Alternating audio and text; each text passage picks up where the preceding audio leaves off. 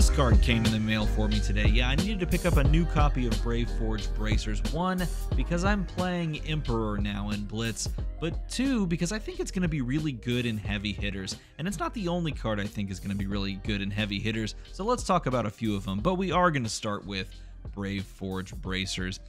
This is going to be a Guardian Warrior Brute set, and I think some cards that exist within the game already are going to get even more play, and this is one of them. Why? Well, look at the effect. It is just blanket exactly what a warrior is sort of built to do.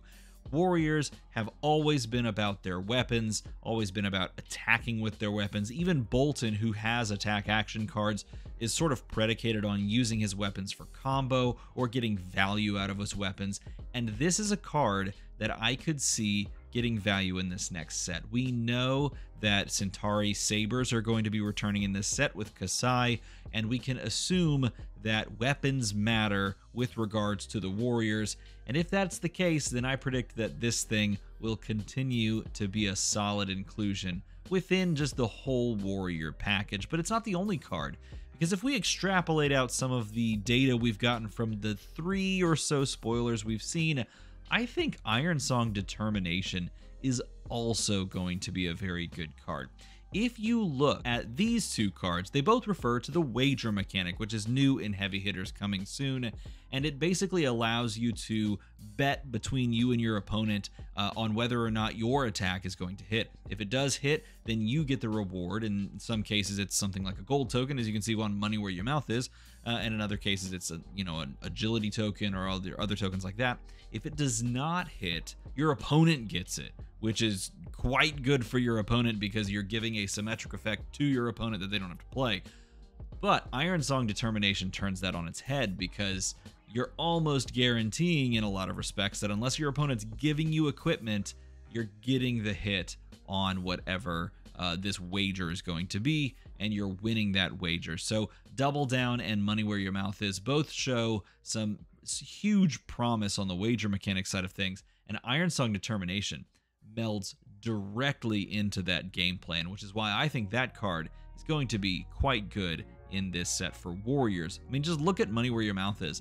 It's going to give you a gold token if you connect, and gold is hard to come by and quite good in this upcoming set, I would assume. And finally, the card that I very much want to see like some support for, and I'm hoping is better with this next set, Spill Blood. Spill Blood is so cool. Look, here's the thing. Why do I want this? Well, because Spill Blood is awesome, and +2 and Dominate seems really cool. But the other reason I want this, or maybe hope that this could be a thing going forward, is because it has been mentioned that this is going to be a very heavy, like, new weapon set. It's going to add new weapons to the game, possibly a lot more equipment, a lot more weapons, and with that comes the possibility of, warriors picking up axes, or maybe just generic axes in general, which could be really cool.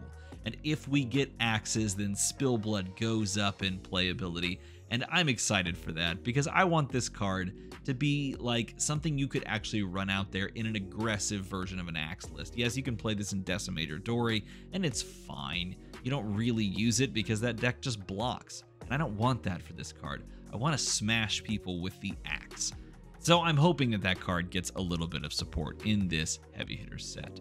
On to the Guardians, as I smack the mic with my hand, and starting with Tectonic Plating, Guardian is just one of those classes, again, just kind of like with the Brave Forged Bracers and Warrior, Guardian is melded with this idea of creating Seismic Surge tokens. It started in WTR with the very first set ever released, and it has not let up since. It could perhaps be the Teklo Foundry Heart of this set. Look back at how Bright Lights brought Teklo Foundry Heart and said, look, you're going to need this card because it's all Mechanologist. This is a perfect, like, legendary for reprint in this set.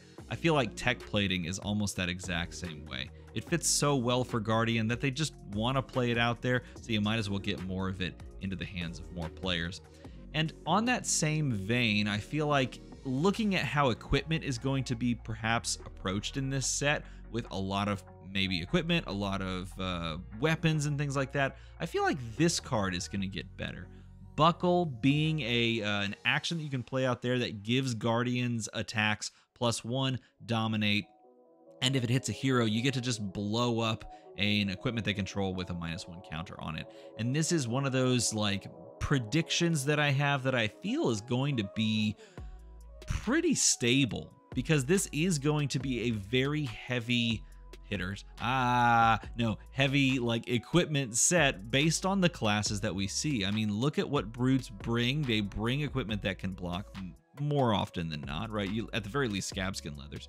You look at warriors, they have the frigist of fridges, and then guardian the same way. And so if this set really does pump up those 3 classes, this card is due for an increase in play, simply because it can threaten just removing one of those linchpin battle-worn pieces from the game for your opponent, and that's quite powerful. So I could see this picking up greatly going forward if this is indeed going to be a heavy equipment set. But what I really want is for my spoiler card to see more play. Look, here's the thing. This was one of several cards that I spoiled from Tales of Aria, and it was probably my favorite of all of the cards that I spoiled outside of Lexi. I was very fortunate to get to spoil Lexi the hero, but outside of those, like, this was the one that I thoroughly enjoyed, and I jammed into multiple Guardian decks. But even this card that I showed earlier, Double Down,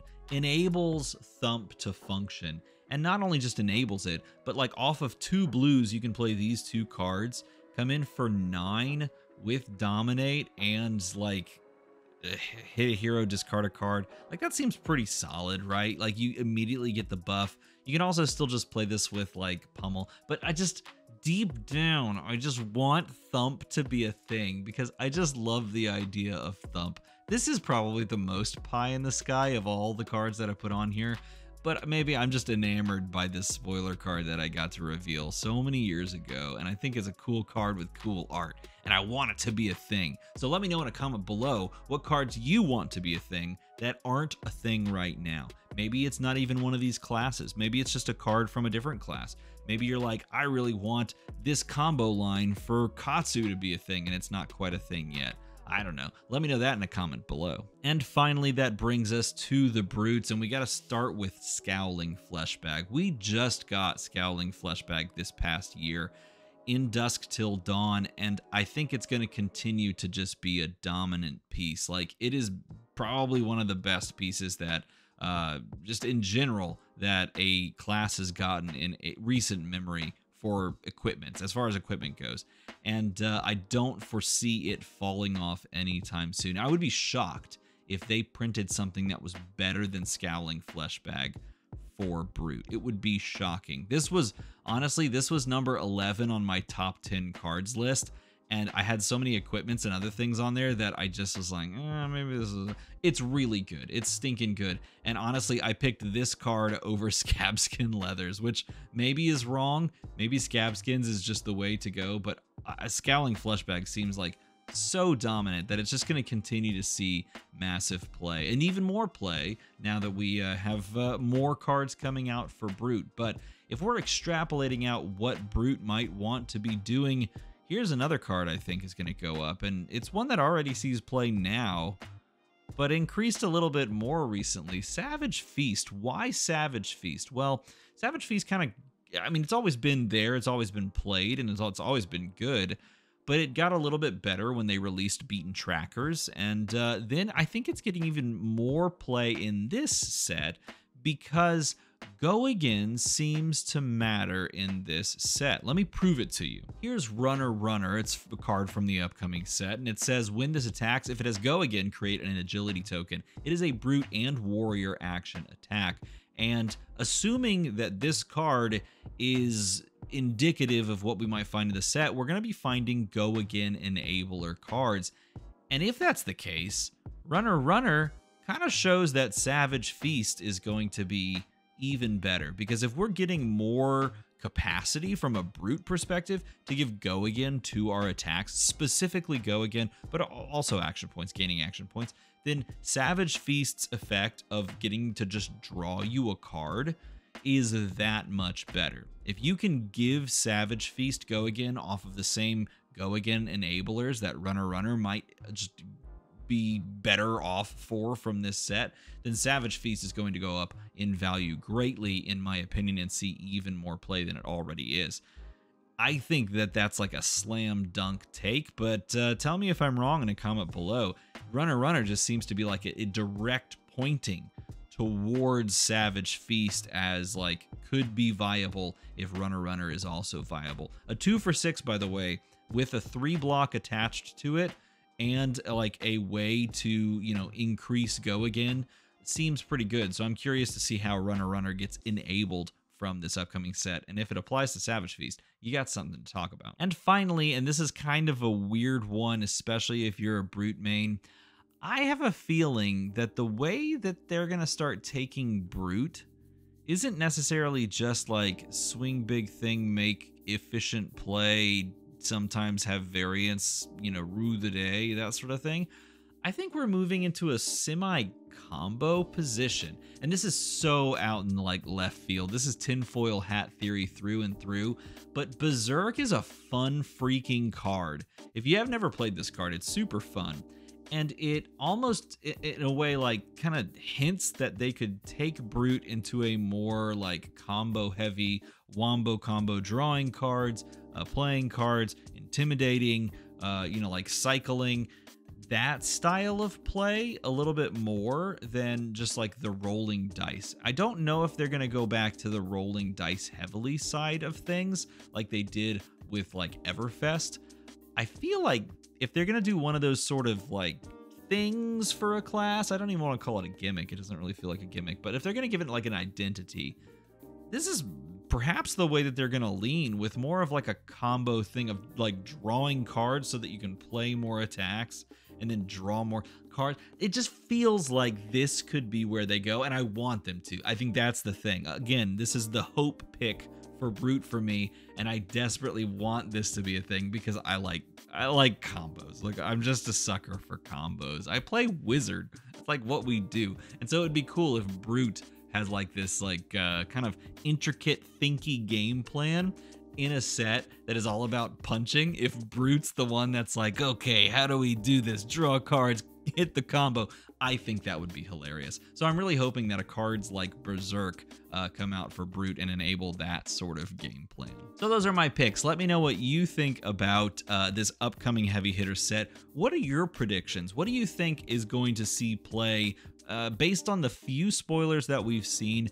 There are also some crazy expansion slot spoilers for just current heroes right now. So sound off in a comment below. Where do you think this set is going? Are you hyped about it? Are you looking forward to seeing these 3 classes go toe-to-toe in the arena? And what do you most want to see from this set? If you enjoy videos like this, make numbers go slightly higher, because we want numbers to go up and we don't want them to just sit there. Because sitting there, being complacent, that's not where we are. That's so 2023. We're headed to 2024 now. As always, thanks for watching.